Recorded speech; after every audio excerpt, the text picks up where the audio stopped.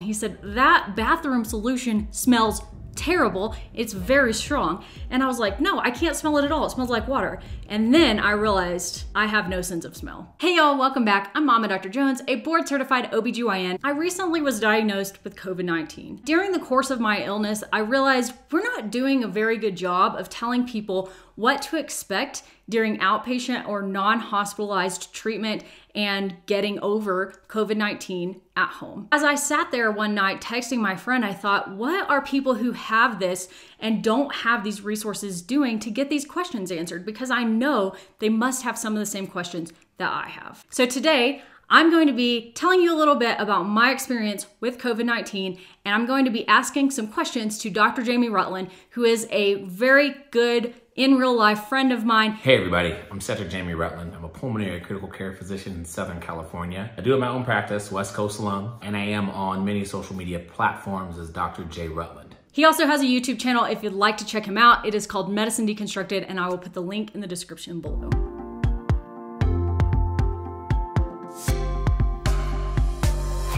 So I first noticed that I was having some symptoms of congestion and a headache, and I really didn't think a whole lot of it.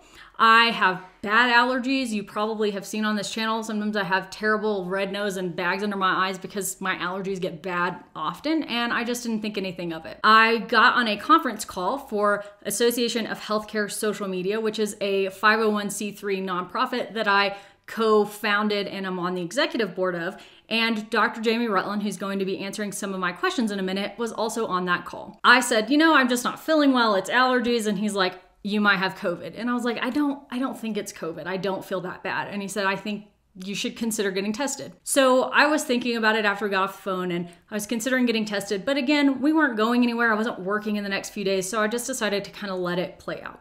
The next day, I was cleaning our bathroom, and I have very significant asthma. I've been on inhaled corticosteroids my whole life. It's much less than it used to be, but it's still significant. I control it really well because I know my triggers. I know it's exercise induced, I know it's cold induced, and I know it's volatile chemical induced. So if I get in an enclosed space with volatile chemicals like cleaning solutions, and I'm there for a long time, it will often trigger my asthma, so I have to be very careful about that. So I was cleaning the bathroom, and it was with a new cleaning solution that I've never used, and then I finished, and I was like, I cannot breathe. And I was, doing the whole trying to breathe thing, and my husband walked in, and he said, are you okay? And I said, I can't breathe. I'm having a horrible time breathing, and I don't know why. And he said, well, that bathroom cleaner is extremely volatile. You need to take your asthma medicine. You're having an asthma attack. And I said, no, I know what an asthma attack feels like. I have had asthma my whole life. I'm not even around a trigger. Nothing even smells. And he said, that bathroom solution smells terrible. It's very strong. And I was like, no, I can't smell it at all. It smells like water. And then I realized I have no sense of smell. I couldn't smell anything, not even the volatile chemical that I was cleaning our bathroom with. So I took my asthma medicine, and sure enough, my symptoms went away almost immediately. I was having an asthma attack, and I relied so much on my known triggers that I didn't even know it was asthma, despite knowing what an asthma attack feels like, because I couldn't tell that the trigger had happened. So at that point, I was like, well, now I have this congestion and a headache, and Dr. Rutland has already told me I need to get tested. Now my sense of smell is completely gone. I definitely need to get tested. So I made an appointment and went to get tested at one of the drive-through testing centers close to us. I went, and the test was not enjoyable, but it wasn't terrible. It's not fun, but it should not keep you from being tested if you have any concerns about exposure or symptoms. I got tested, and it took about 2 days to get my results back, and sure enough, I was positive for COVID-19. In those 2 days, I had pretty well decided I am positive because I continue to have absolutely no sense of smell and absolutely no sense of taste. So I self-quarantined away. I didn't leave the house at all. In those 2 days before my test came back, my husband also started having symptoms, and the day my test came back, he also lost his sense of smell and taste. So we both had COVID-19. I never had high fevers. A couple of times I had maybe 101 temp. It was short-lived. It went away quickly. I felt okay except for being really exhausted for like 3 days in that time frame. And once I got to about 5 days out from my first symptoms, I thought, okay, I'm getting better. this is fine. I have a really mild case. Thank goodness we're good. But the next day, and over the course of about 4 days after that, my breathing was very bad. It wasn't asthma problems. I didn't feel like my asthma was having trouble, but I have a pulse oximeter at home, and I noticed that both myself and my husband were regularly having oxygen saturations from about 90 to 93. After those days of my low oxygen sats, we had one day, both my husband and I on the same day, where we were having oxygen sats in the mid 80s to high 80s when we were active, getting up, moving around, going up the stairs, would drop our oxygen sats pretty low. I think probably in hindsight, we should have used that to indicate we need to go into the hospital or clinic. But doctors are the worst patients, and I decided, well, we're okay. We're going to write it out at home. Every day after that was a little bit better. I finally started feeling better, and now I'm several weeks out and I'm still having some lower oxygen sats than normal. So I don't know if that will recover with time or never. Hopefully it will with time, but it's definitely still there. And that being said, I don't have any other symptoms still. My sense of taste gradually came back. It is not all the way back, but it is a little better, and same with sense of smell. So all of those things are gradually improving. I'm really thankful that we had a mild case. Even having really mild case, it was terrible, way worse than the flu. We were just really sick for about 10 days. And after that, still not super well. So I'm thankful that we had mild cases, but I really want the take home point from this video or from me sharing my story, other than the questions that Dr. Rutland's gonna answer for us, to be, this is a serious illness. I have had the flu before and it was nothing like the flu. I felt terrible for a long time and it was really scary for a few days.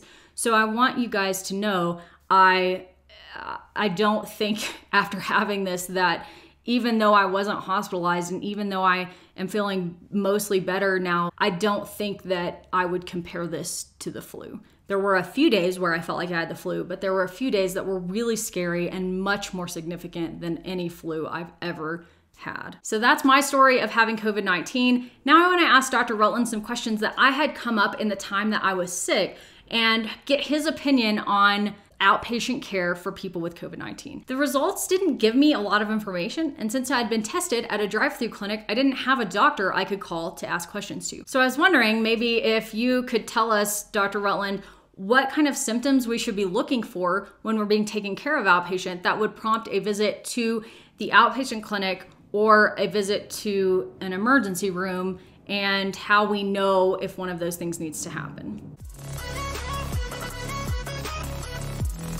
That's a very common question, and I appreciate that question. The symptoms that should prompt you to visit the emergency room include shortness of breath, chest pain, very high fever over 38.3, 38.4, and other types of symptoms that you don't think that you can handle at home. If you have a symptom early on and that symptom decides to get worse, that's when you need to visit the emergency department so that we can best treat you. And we all understand and know that the earlier we treat you, probably the better off you are. Yeah, that's super helpful. So would those things be about the same for kids if parents are wondering, like, what should I be watching for in my child?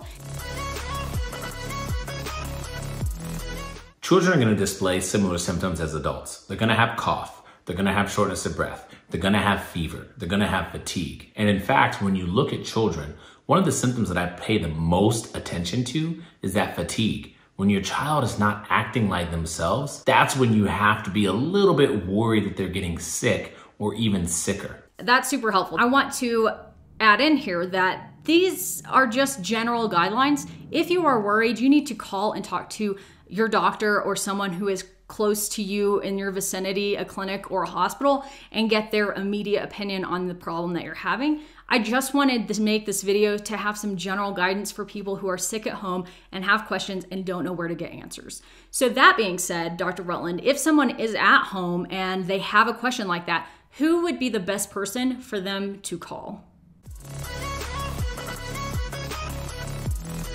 You know, when people are at home sick, whether it's an adult or whether it's a child, you want to know who you're going to call. In this case, if you have the luxury of having access to healthcare, you have a primary care physician. that's who I would always call first, because that physician is probably the physician you see most often and is going to know you or your child the best. So when that happens, that's who I would call. So super helpful. Yeah, you can call your doctor, you can call a nurse line, you can call the hospital, and if you got diagnosed in a clinic, you can definitely call that clinic as well. If it's an emergency or you're having difficulty breathing, chest pain, things like that, you need to call an ambulance. So I would say that my most bothersome symptom while I was sick was just feeling exhausted. And obviously the only cure for that is resting and letting your body do its job to fight off the virus and get you well. But my husband had very severe throat pain and I had a pretty bad headache for most of the days. What are some over-the-counter medications that are either safe or not safe to take while you are sick with COVID-19? That's another common question that we get all the time. Any medicine that's going to reduce your fever, reduce your pain, reduce the symptoms that you're feeling, even cough suppressants, they're all going to help. I use Dayquil. I use NyQuil. I use Tylenol. What you want to watch out for when you're looking at these over-the-counter medicines is you do not want to double dose. That is, there's Tylenol in NyQuil, and then there's also Tylenol. So you want to be wary of that. You want to understand that a lot of these over-the-counter remedies have the same ingredients. Just look at the back of those ingredients and make sure the ingredients are different.